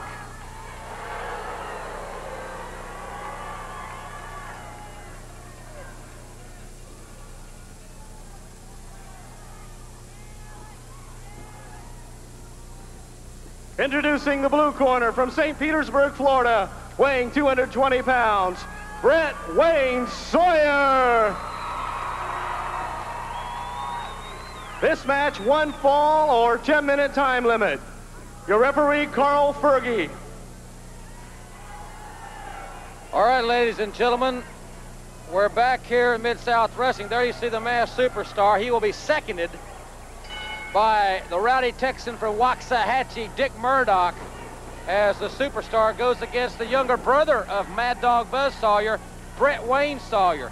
And Joe, one of the most noticeable things that we need to cover, I think, here at the outset, is that Brett Sawyer is giving away some 50 pounds to the big masked man. But I don't know if that's, I don't think that has intimidated this young man yet. I've never seen him intimidated. I think that runs in the Sawyer family. I'm sure Brett is, as long as he's been in the pro ranks, I'm sure he's got used to going into a match with a weight disadvantage. The thing that strikes me as strange is Dick Murdoch seconding the Masked Superstar. And we've seen him do it before, but I think it's kind of ridiculous because an international star like the Masked Superstar certainly doesn't need anybody out there seconding him. I think the situation with Ted DiBiase has got to such a boiling point that Dick Murdoch, I think he's afraid to be anywhere where the Masked Superstar is not. Well, he wants Ted DiBiase to be by himself. He most certainly does. But it's not a reciprocal feeling, quite obviously, and as far as Murdoch is concerned. The Masked Superstar there pulling the tides of Brett Wayne Sawyer. And, you know, we've talked about matchups and physical abilities and so forth week after week. This is a great example. The Superstar pulling the tides of Brett Wayne Sawyer. He pulls them much more, and we may have to go to black here, Joe. But Sawyer has got tremendous quickness and speed. There's no doubt about it, and he has to utilize it against this tremendously strong and large man. Well, this is a great matchup, and it's quickness and strength against size and veteran ability. But again, I have to say, I hate to see Dick Murdoch out there because you always have to consider him a factor, even if he's just a distraction for Brett Sawyer.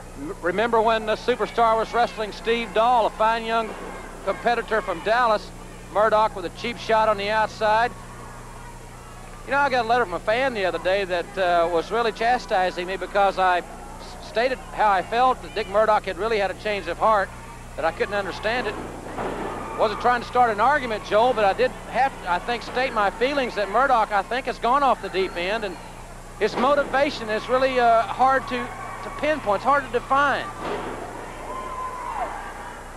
Brett Sawyer, great strategy there, Joel. He's got the big man on his back. That's the place to put him. He sure does. With that arm bar and twist, he Could have turned it into a reverse half Nelson. I think it got closer to the pinning predicament. But on the Masked Superstar, you really have to wear him down a lot more. But look at the action. Brett Sawyer, brother, he is like grease lighting at a high drop kick. He got way up there. And he's doing quite well against the Masked Superstar. He sure is. He's sticking to his game plan, and I got to give him credit for that. Brett Sawyer, but he's looking over his shoulder at every instance, and that may be the deciding factor. Well, that's a distraction. He's thinking about Murdoch, and how can you think about what you're going to do next in the match if you're sitting there looking at somebody on the outside of the ring? Brett Sawyer going up for the flying head scissors, but he's in the corner. Man, the Masked Superstar has just turned the tide. There's a knee drop. I thought the Masked Superstar was going to try and pin him right there. But Sawyer's fighting back. What a heart. Well, I said I think it runs in the family. Now he does it one more time right across the steel cable. Sawyer's hurt. That sure is. That red tape surrounds the steel cable. That's a deadly weapon.